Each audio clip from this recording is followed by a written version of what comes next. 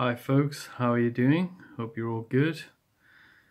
This is a video in response to David Stewart's video, which is called The Ones Who Walk Away from Omelas Analysis. Okay, so thank you David Stewart for making great videos over the years. I really enjoy them, and I really enjoyed this video, and I also thank you for introducing me to this Omelas story, or actually reminding me of it, because I did hear about it years ago. But this time I was interested enough by your video about it to check out the actual story itself.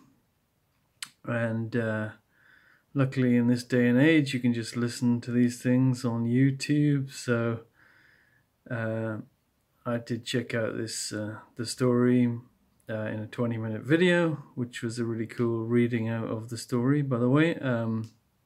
Sorry, I forget what the exact title of that one and who did it, but they did a very good job of reading out the story. And yeah, so I think I'll just say a bit about my reaction to the story, my feelings about the story and the moral question in the story first, and then respond to some of the points you made, David Stewart, about the story. So, okay, so very rough summary. The story is by Ursula Le Guin and written in the 1970s, and it's a pretty short thing, and it just describes a utopian place. Everything's really good, but the catch is that there's a child who has to suffer in this cellar, and no one can be nice to the child.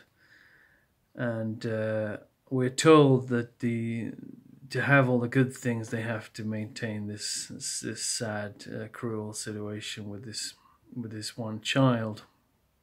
And we're also told some people don't like that, and they're walking away from Omelas, but we don't know where they're going.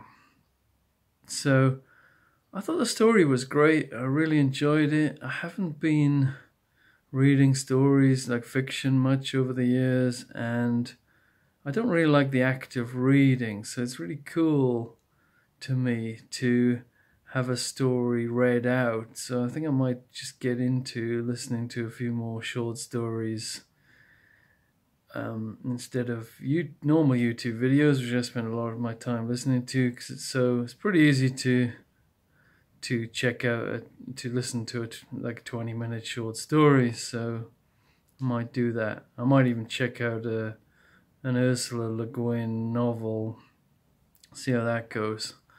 I did actually listen to a full book on YouTube before. It was 6 hours long, but that was Conquest of Bread by Peter Kropotkin, by the way. I thought it was pretty good. But yeah, that's the only one I've done that with. I might try a bit of fiction now I've been introduced to this. So as I said, I thought it was a really great story. I was actually quite moved by it. I don't normally cry in films, and certainly not in written fiction, but I actually was crying a bit at this. Very strange that I did that. And I listened to it again, and I was quite moved again. I think it is pretty well written in my taste, and it's intelligently written, so I thought it was pretty cool. I'm pretty impressed by Le Guin based on that one story so far. So, yeah, I should mention that I read the Wikipedia entry on it, and that does mention that the idea, the moral dilemma is kind of taken from an old philosophy thing by a guy called William James. It's also in a Dostoevsky book, so it's not really that original, as I think you, David Stewart, mentioned. But it is a good, I think, treatment of it. brings this kind of idea to a different audience, like a fiction reading audience, I guess.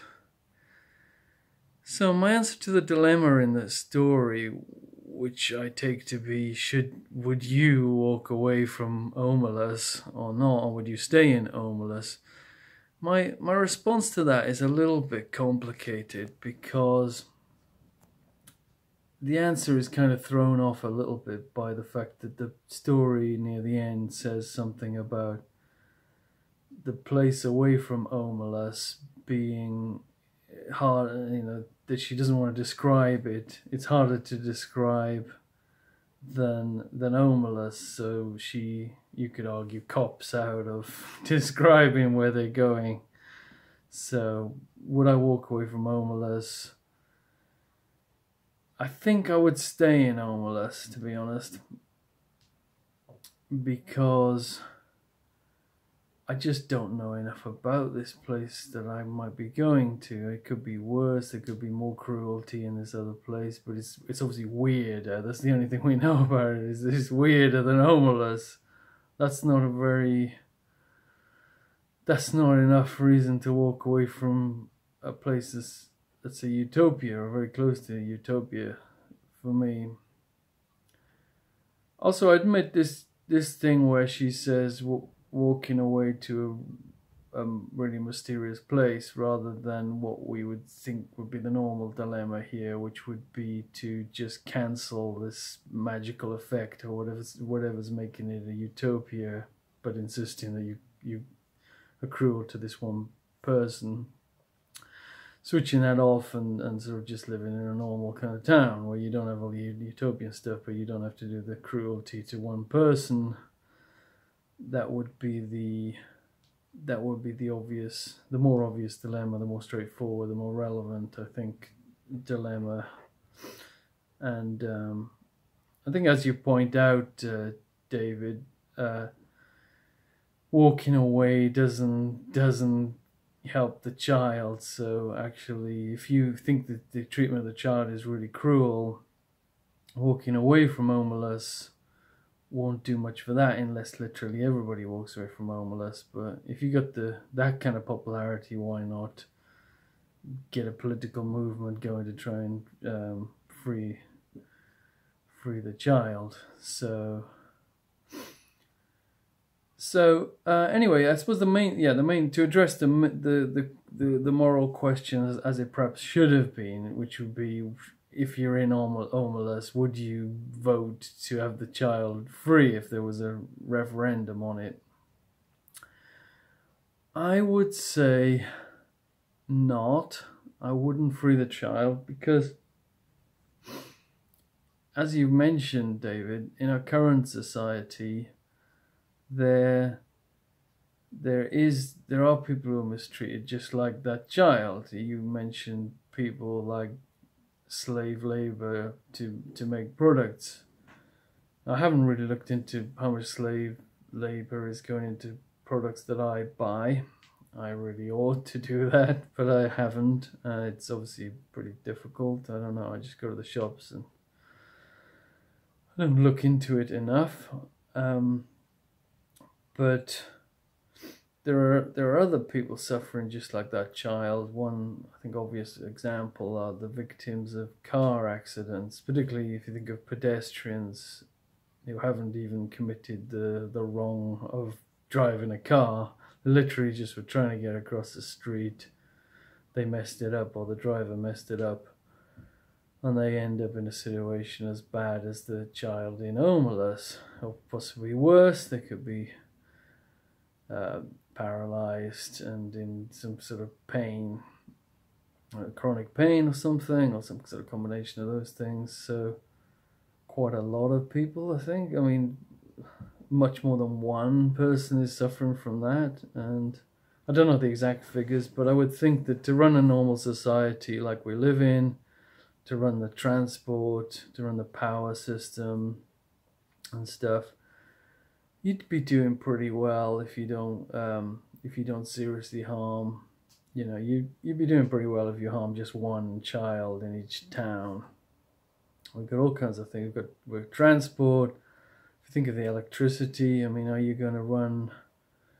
We're going to run electricity to people's houses. That is actually the safest way to probably keep the lights on, because otherwise people will light candles and stuff and have more fires and stuff.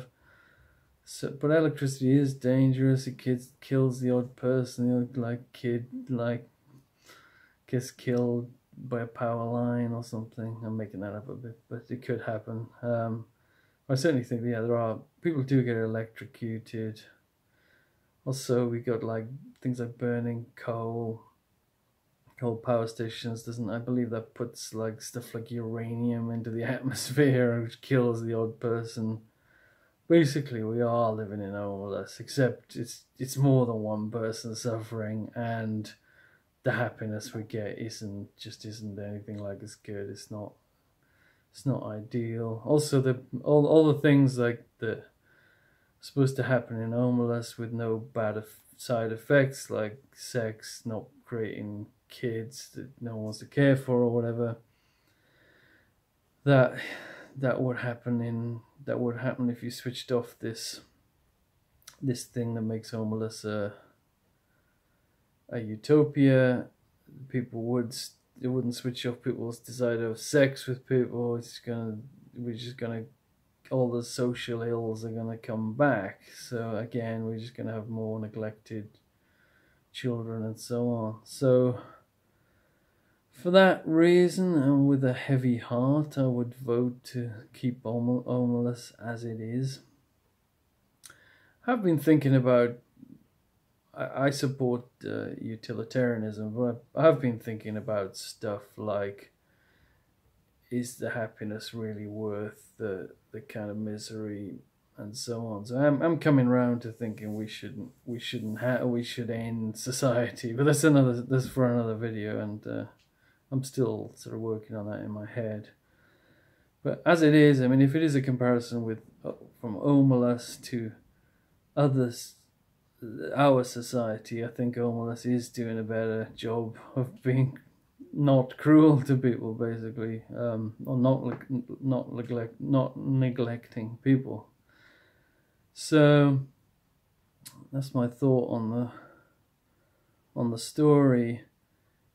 You mention you make two main complaints about the story. One is that why do the people walk away? Why don't they try to free the child? I think the reason that it's better in the story that they walk away is it's just a slightly eerie situation where people are walking away in a slightly weird, possessed, zombie-ish way, but not quite. And I think that just is a bit more fun for a story than talking about a referendum or a revolution. So revolutions, they're a little bit done to death in these shows like Star Trek and Doctor Who. I think we used to have a revolution pretty much every story at one point. And yeah, it's really cathartic and all the rest of it, but it's also a little bit cliched. I kind of prefer these utopias and dystopias where the people are just totally outgunned and they don't even consider that they can overthrow it. But yeah, you did have a little bit of a good point that walking away doesn't really solve the problem, as I mentioned earlier, and walking away doesn't help the child, so it does mess up the moral dilemma in the story. But I think if you're reading the story, you kind of do absorb I did anyway. I just took it as like, should they be mistreating this child or not? So I think I got the moral dilemma that I should have got from the story, but you also had this kind of otherworldly kind of weird thing where people are walking away. So you also mention that you criticize the story that the utopia is too hedonistic, and I I have been a utilitarian most of my life, and I kind of do put quite a lot of value in pleasure. I think I'm probably on the same page as Le Guin, if this story is anything to go by. So you seem to be saying at some point in the video that like hell, like pursuit of pleasure leads to hell,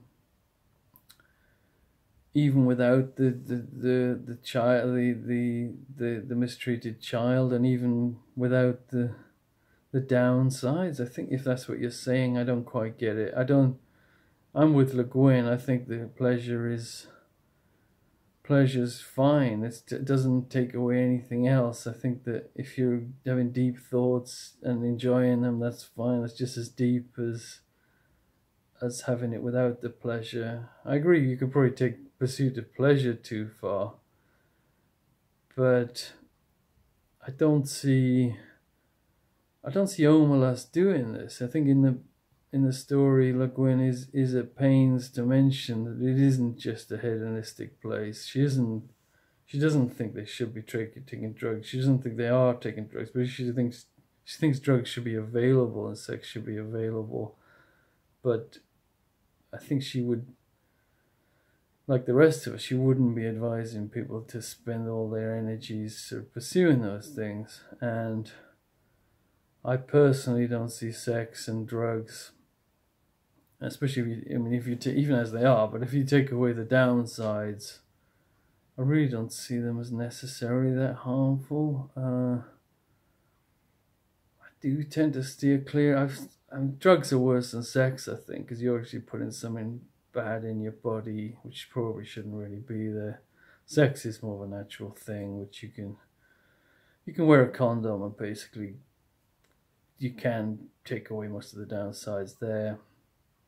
But with drugs, I don't even drink coffee anymore because I just kind of don't see the point in getting it. I don't like to be addicted to something, so I do get it, but I also think that pleasure does have a lot of value, and it is just intrinsically good for people to have pleasure, and that in practice it is, especially if you take away all the downsides and stuff. I don't know how you can get from a world with a lot of pleasure and a lot of other stuff like deep thoughts and poetry and all the stuff they mention in that. I don't know how you can call that hell. I find hell is just a very, very far away a description like to use for that.